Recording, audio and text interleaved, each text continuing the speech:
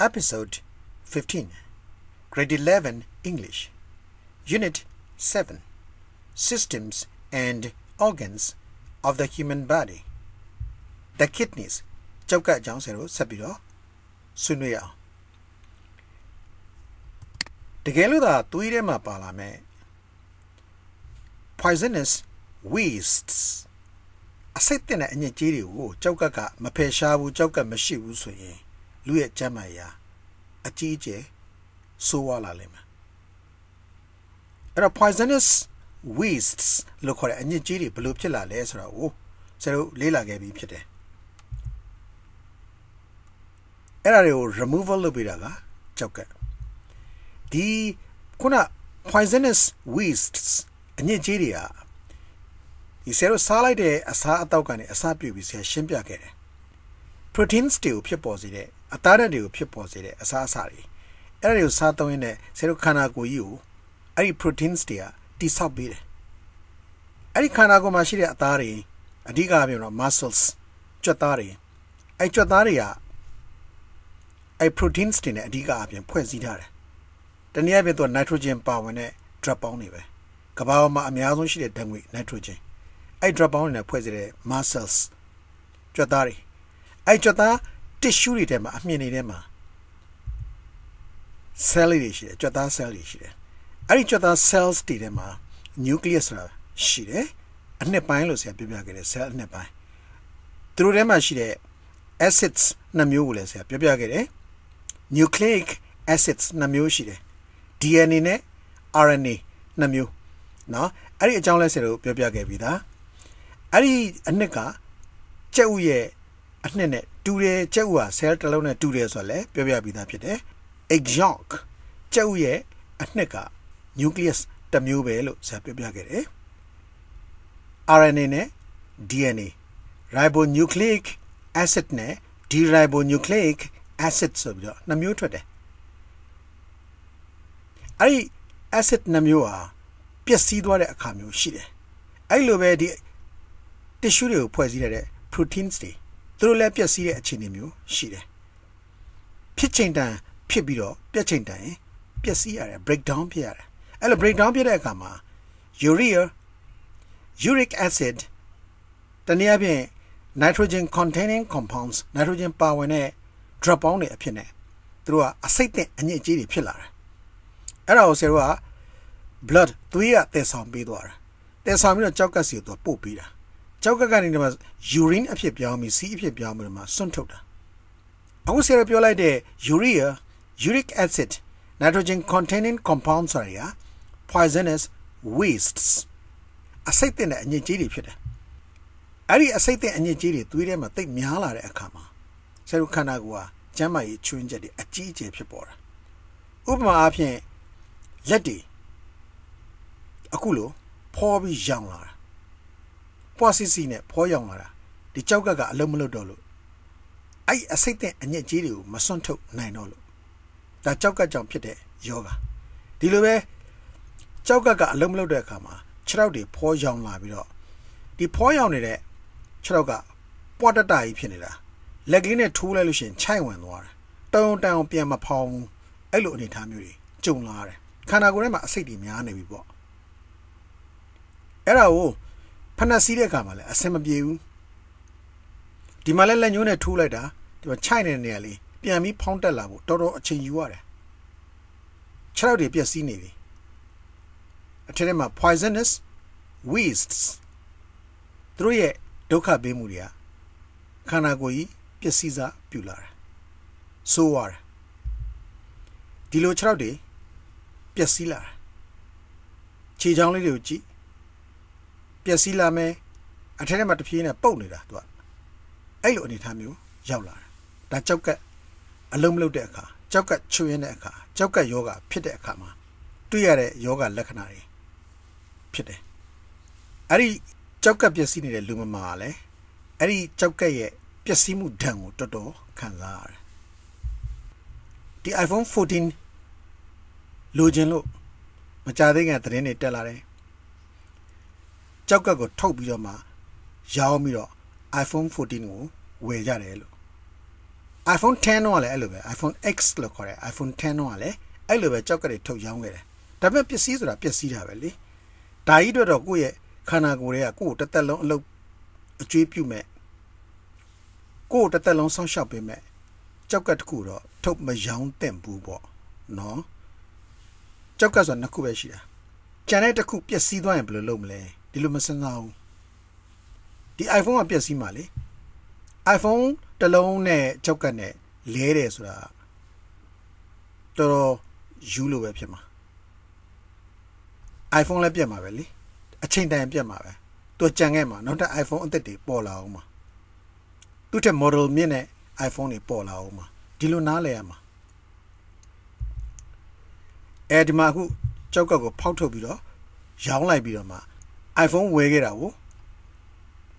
ပြထားတဲ့ပုံဖြစ်တယ်ဒီလိုဖောက်ထုတ်လိုက်ပြီးတော့ဒီကနေခွဲတယ်ဒဏ်ရာကြီးလည်းဖြစ်သွားတယ်နော်ခန္ဓာကိုယ်ထဲမှာဒဏ်ရာလည်းကျန်ခဲ့တယ်ဒီ iPhone ကလည်းအခုဆိုရင်ပျက်စီးလောက်ပြီအဲ့လိုတွေ့ရင်မလုတ်တဲ့မလုတ်ထိုက်တဲ့ကိစ္စလို့တာတော်သမီးတို့နားလည်ရမယ်ခန္ဓာကိုယ်ရဲ့အစိတ်ပိုင်းနဲ့အပြင်ကရုပ်ဝတ္ထုပစ္စည်းတစ်ခုခုဈေးကြီးတာတစ်ခုကိုမဝယ်နိုင်လို့လဲမယ်ဆိုတာမျိုးဟာမလုတ်တဲ့ဘူးဒီကြောက်ကခန္ဓာကိုယ်အတွက်တစ်သက်လုံးမှာသူတို့နှစ်ခုပဲရှိတာလေ iPhone ကအချိန်မျိုးကိုပတ်စံရှာနိုင်ရင်ဝယ်လို့ရတယ်နော်အဲ့ဒါကိုနားလဲရမှာကြောက်ကရှိလို့သာဆရာတို့ခန္ဓာကိုယ်တွေကိုသွေးအသက်နေအခုလိုပြန်ပို့ပေးနိုင်တာဖြစ်တယ် life threatening illnesses အသက်အန္တရာယ်ဖြစ်စေနိုင်တဲ့ဖျားနာမှုတွေ life ဆိုတာကဘဝကိုလည်းခေါ်တယ်အသက်ကိုလည်းခေါ်တယ် threatening THREAT threat TN ကိုဘယ်လိုဖတ်လဲ10 10နဲ့အတူတူပဲနော် ing လေးတွဲလိုက်တယ် ning ဖြစ်သွားမယ် ning ဆိုတဲ့အတန်ထွက်တယ်ဖြည်းဖြည်းချင်းဖတ်ပြမယ် threat 10 ning ဒါတို့မျိုးလိုက်ဆိုကြအောင် threat 10 ning မြန်ဆိုကြည့်မယ် threatening လိုက်ဆို threatening illnesses ill ill ကို ness နဲ့တွဲလိုက်ရင် noun ဖြစ်သွားတယ် ill ကဖျားနာသော adjective နေမကောင်းသောဒေါနဲ့ဆုံးတာ nes နဲ့ဆုံးသမျှ noun လို့မှတ်လိုက်ကြ noun ပြောင်းလိုက်တာ illness ဖြစ်သွားတယ်အများကြီးမို့လို့ es ထပ်ထည့်လိုက်တယ်ဖျားနာမှုတွေဝေဒနာတွေယောဂါတွေဒါကို illnesses လို့အများကြီးနဲ့သုံးတာဖျားနာမှုတွေယောဂါတွေဝေဒနာတွေအဲ့တော့အသက်အန္တရာယ်ကိုချင်းချောက်ပေးသော hyphen ခန္ဓာရင်ဆရာဘာလို့ပြောတာလဲအတွဲလိုက် adjective နောက်မှာဘာအမြဲလိုက်ရလဲ noun အမြဲလိုက်ရတယ်တခုကိန်းလားအများကိန်းလားအများကိန်းဘာနဲ့ဆုံးလဲ es နဲ့ဆုံးတယ်နောက်အများကိန်းဆို article မထည့်ရဘာလဲနောက်အများကိန်းဆို article မထည့်ရအရင်တော့ဆိုတော့ article plus adjective plus noun လို့မကြာခဏတွေ့ရတယ်အဲ့လိုနောက်အများကိန်းဖြစ်သွားလို့ရှိရင် article ထည့်စရာမလိုဘူးဒါလေးလည်းမှတ်ထားအောင် life threatening illnesses လက်ဆိုကြအောင် life threatening illnesses အသက်အန္တရာယ်ဖြစ်စေနိုင်တဲ့ဖျားနာမှုတွေ occur ဖြစ်ပေါ်လာရတယ်အပေါ်က subject အောက်က verb ဖြစ်ပေါ်လာရသည်ဖြစ်ပေါ်လာသည် occur occurred occurring verb လေးမျိုးခွဲလို့ရတယ်ဘယ်အချိန်မှာဖြစ်ပေါ်လာလဲ when တော့အခါ too many အလွန်အကျူးများတာကိုများတာ many များပြတော့ too နဲ့တွေ့တော့အလွန်အကျူးများပြတော့ too many of အလွန်အကျူးများပြတာ these waste products these edit waste ခုန poisonous waste ကိုပြောတာဒီမှာ waste မှာ s မထည့်ဘဲနဲ့ products ကြမှာ s ထည့်တာထုတ်ကုန်တွေပေါ့ထုတ်လုပ်ပေးတဲ့ပစ္စည်းတွေပေါ့ခန္ဓာကိုယ်ကထုတ်လုပ်လိုက်တဲ့အညစ်အကြေးအစိတ်တင်တဲ့အညစ်အကြေးတွေကိုပြန်ရည်ညွှန်းတာအဲ့ဒီအညစ်အကြေးထုတ်ကုန်တွေပေါ့ဒီလိုပြောချင်တာအဲ့ဒီအစိတ်အညစ်အကြေးတွေကိုရည်ညွှန်းတာ these waste products ခထစခေတန်ထွက်တယ်ထီတန်ထွက်တယ်ထတန်ထွက်တယ် sa s တန်ထွက်တယ် products these waste products အဲ့ဒီအညစ်အကြေးထုတ်ကုန်တွေ accumulate ပြည့်လာတော့ accumulate လို့ခေါ်တယ် ACC accumulate accumulate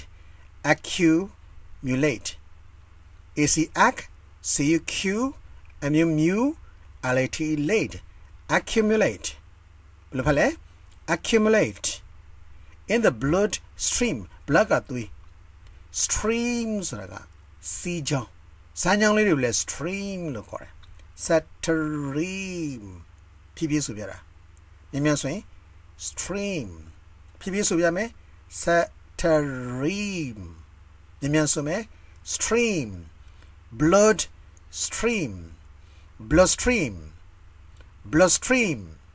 in the bloodstream သွေးစီးကြောင်းထဲမှာခုနအစိတ်တက်တဲ့အညစ်အကြေးတွေအလွန်များပြားစွာအလွန်အကျူးများပြားစွာပြေးလာတဲ့အခါဆိုဝဲနဲ့တောင်းတာ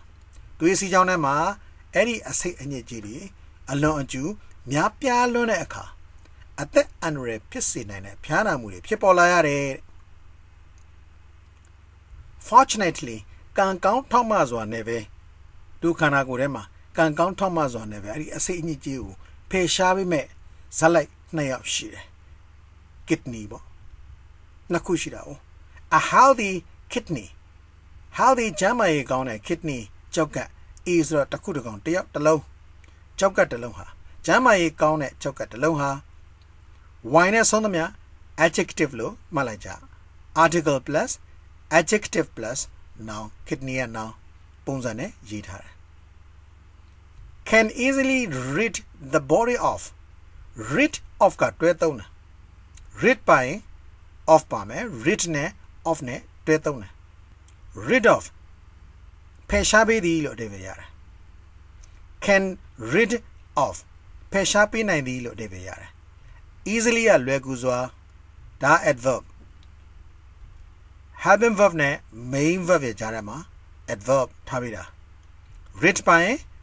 of ပါမယ် rid နဲ့ of နဲ့တွဲသုံးမယ်ဖယ်ရှားပေးသည် rid of rid ရဲ့ of ရဲ့အဲ့လိုတွဲသုံးတဲ့စကားလုံးတွေကြားမှာ object ကိုထားရတယ် rid of the body လို့ပြောလဲရတယ် rid the body of လို့ပြောလဲရတယ်ဒါပို့ပြီးတော့မှ formal အဖြစ်နဲ့သုံးတယ်ပို့ပြီး style ကြတယ်တွဲသုံးတဲ့စကားလုံးတွေကြားမှာ object ထားပေးတာကပို့ပြီး style ကြတယ် rid ပိုင်း of ပါမယ် rid နဲ့ of နဲ့တွဲသုံးမယ်ဖယ်ရှားပေးသည်ဘယ်ရဲဖယ်ရှားမှလဲ the body တွေကဖယ်ရှားမှာဒီလိုပြောလိုက်တာ can easily rid the body of ခန္ဓာကိုယ်တွေကနေအလွယ်တကူဖယ်ရှားပေးနိုင်တယ် these substances အဲ့ဒီပစ္စည်းတွေကိုအဲ့ဒီပစ္စည်းဆိုတာအစိတ်သင့်တဲ့ပစ္စည်းတွေအစိတ်ပစ္စည်းတွေခုနပြောခဲ့တဲ့ waste products ဒါကိုဘာနဲ့ရည်ညွှန်းတာလဲ these substances နဲ့ထပ်ပြီးရည်ညွှန်းတာအတူတူပဲ these waste products အဲ့ဒါနဲ့ these substances တူတူပဲတမျိုးတည်းကိုပဲပြောနေတာအစိတ်သင့်တဲ့အညစ်အကြေးတွေကိုပဲ poisonous wastes သူတို့ပြောနေတာအဲ့ဒီအစိတ်ပစ္စည်းတွေကိုကံကောင်းထောက်မဇွာနဲ့ပဲကျမ်းမာရေးကောင်းတဲ့ကြောက်ကတလုံးအခန္ဓာကိုယ်တွေကနေအလွယ်တကူဖယ်ရှားပေးနိုင်တယ်လို့ပြောလိုက်တာဖြစ်တယ်ဒါဆိုသားတို့သမီးတို့နားလည်မယ်တစ်ခေါက်အတန်တွဲလေးချပေးမယ်လဲဆို life threatening illnesses life threatening illnesses occur waste products accumulate bloodstream fortunately for to chew and innate ly fortunately so ja fortunately ly ပါတဲ့ adverb ကိုစာကြောင်းအစမှာထားရင် ly နောက်မှာ comma ကို comma နောက်မှာ subject နောက်မှာ verb လို့တွေ့ရမယ် can rid of verb easily adverb the body object ခွဲပြသွားတယ်เนาะအမျိုးအစားလေးလိုက်ကြည့်တာ English မှာအဲ့လိုလေ့လာရတာ substancesဆိုရင် English to Myanmar phrase to phrase ဆရာနဲ့တူဖတ်လိုက်အောင် life threatening illnesses အသက်အန္တရာယ်ဖြစ်စေနိုင်တဲ့ဖျားနာမှုတွေ occur ဖြစ်ပေါ်လာရတယ် when too many of these waste products accumulate in the bloodstream သွေးစီးကြောင်းထဲမှာအဲ့ဒီအဆိပ်အညစ်အကြေးတွေအလွန်အကျူးများပြားလွန်းတဲ့အခါ fortunately ကံကောင်းထောက်မစွာနဲ့ပဲ a healthy kidney ကျန်းမာရေးကောင်းတဲ့ကြောက်ကတစ်လုံးဟာ can easily rid the body of ခန္ဓာကိုယ်ရဲ့ကနေအလွယ်တကူဖယ်ရှားပေးနိုင်တယ် these substances အဲ့ဒီအဆိပ်ပစ္စည်းတွေကိုနောက်တစ်ခါ life threatening illnesses အသက်အန္တရာယ်ဖြစ်စေနိုင်တဲ့ဖျားနာမှုတွေ occur ဖြစ်ပေါ်လာရတယ် when too many of these waste products accumulate in the bloodstream သွေးစီးကြောင်းထဲမှာအဲ့ဒီအဆိပ်အညစ်အကြေးတွေအလွန်အကျူးများပြားလွန်းတဲ့အခါ fortunately ကံကောင်းထောက်မစွာနဲ့ပဲ a healthy kidney ကျန်းမာရေးကောင်းတဲ့ကြောက်ကတစ်လုံးဟာ can easily rid the body of ခန္ဓာကိုယ်ရဲ့ကနေအလွယ်တကူဖယ်ရှားပေးနိုင်တယ် these substances အဲ့ဒီအဆိပ်ပစ္စည်းတွေကို thank you goodbye see you in the next video